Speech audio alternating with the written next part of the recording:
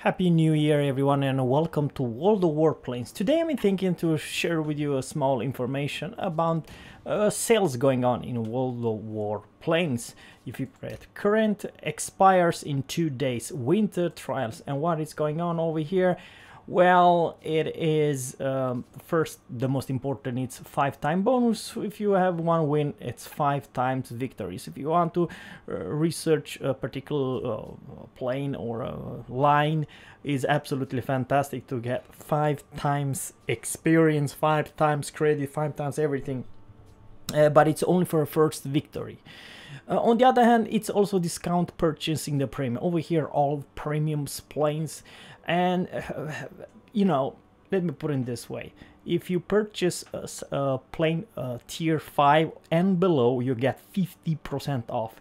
If you purchase a plane for, let's say, tier 6 all the way to tier 7, so tier 6, tier 7, you get 30% off, and for tier 8, 15% off. So if you pay attention, it's so huge damn different in price. Let's say how much a tier 5 plane cost versus a plane tier 8. It's absolutely ridiculous, and very fast. I would like to say there are very good planes up there.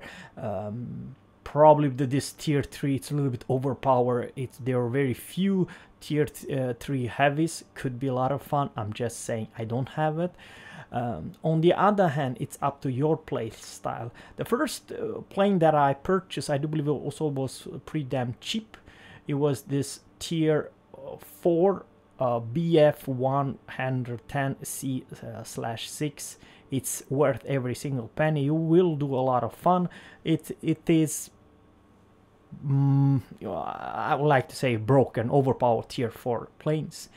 Now for the German, I highly recommend you to if you want a damn good fighter, Spit VDB605.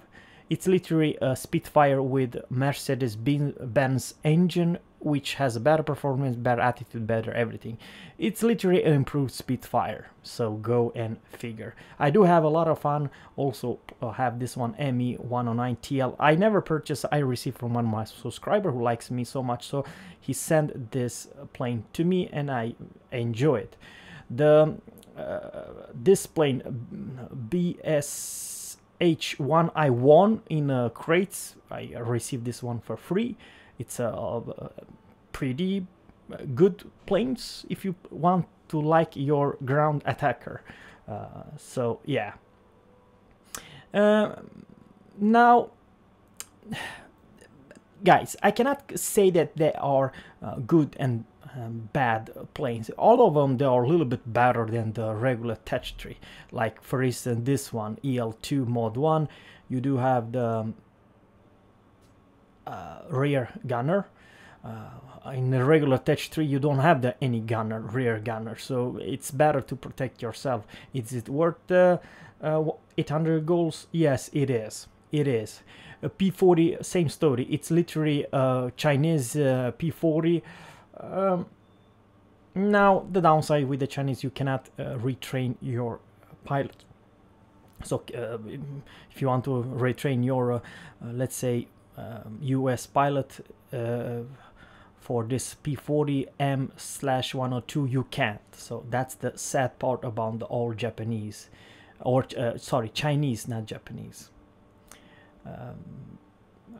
Well, this is a Soviet, sorry, it is a Soviet.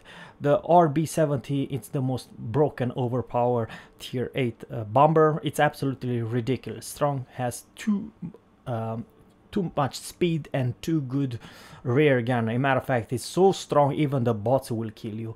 It's so strong. In right hand, this is absolutely fun, good plane if you know and you like the bomber. You know, hit and run and bomb the living of all station. Most of the US are pretty fun. As a matter of fact, I will go so far that I will probably be buying for me this XFL1 fighter. but it's all your playstyle. It depends if you like bombers or you like heavy fighters. It's very hard for me to explain what is good, what is bad, you know what I mean. But when I'm, you know, up there are quite few planes I'm afraid of. P80 and XP58 I'm a little afraid, depending on what you do have, because they are very strong in right hands. And of course also the Japanese one. And the most broken, more as a heavy fighter, it's a G8M. It's literally a mouse. It's a wolf with a mouse skin, literally what it is. This is actually light fighter, but it's a heavy fighter's hunter. Crazy. It has the fastest speed of all tier 8 and tier 9 planes. It can reach over 900 kilometers an hour. Go and figure. It's absolutely ridiculous fast. It has jets, so literally you are a speed demon. Nobody can catch up with you, not even the damn heavies, you know. Go and figure. For the British one, they are kind of a mediocre, seriously. Overpowered are they? No. And over here is the Chinese. Something else I very much like to say, that where is the S100, the most overpowered tier 5 heavy you cannot purchase? Absolutely ridiculous. Why it's not here for me, that's a good question. Mosquito, it's a good one, don't get me wrong, but it's a Chinese. But you better get the regular Mosquito. I do believe you have a lot of fun. So for me, guys, there are very few planes they very much like to try out. There are some overpowered, some decent, all right.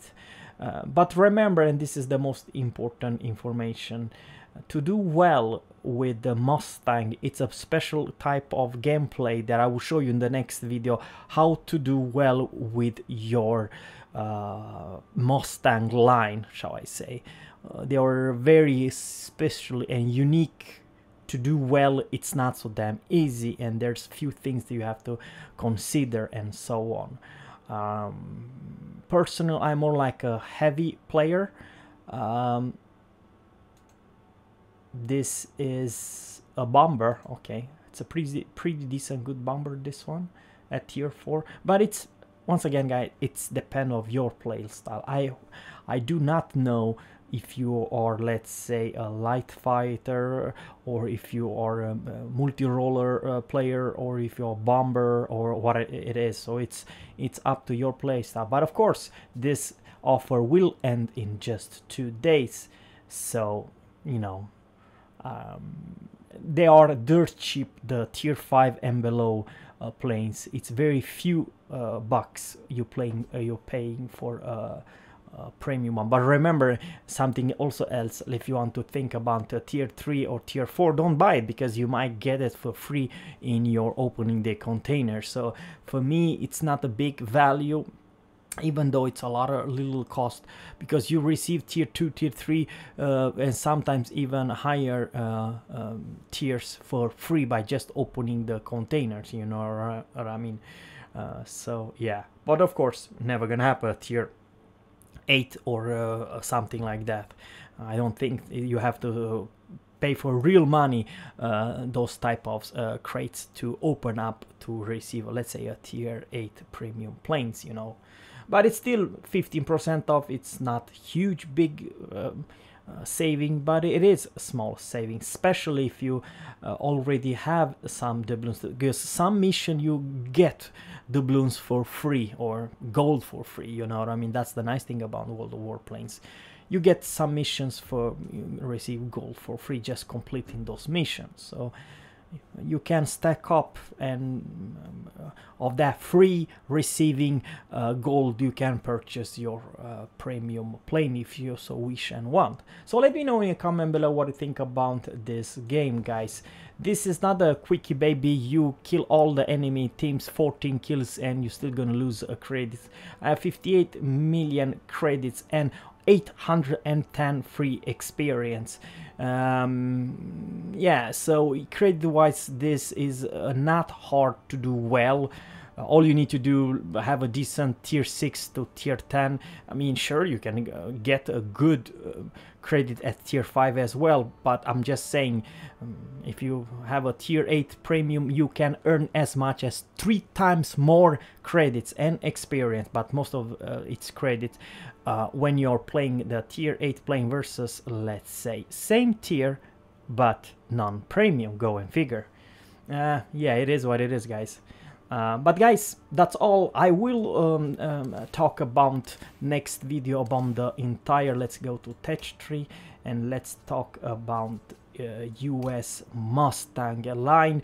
I will play a lot of them, and very much like say I do enjoy them, but it's not a cup of tea for everyone. It is damn hard to do well in this particular line, but at the end, probably one of the strongest, fastest and hilarious, weird, it's this F86A. So I do believe it's well worth it when you are reaching the top dog with this stupid speed and stupid everything, high attitude, you name it.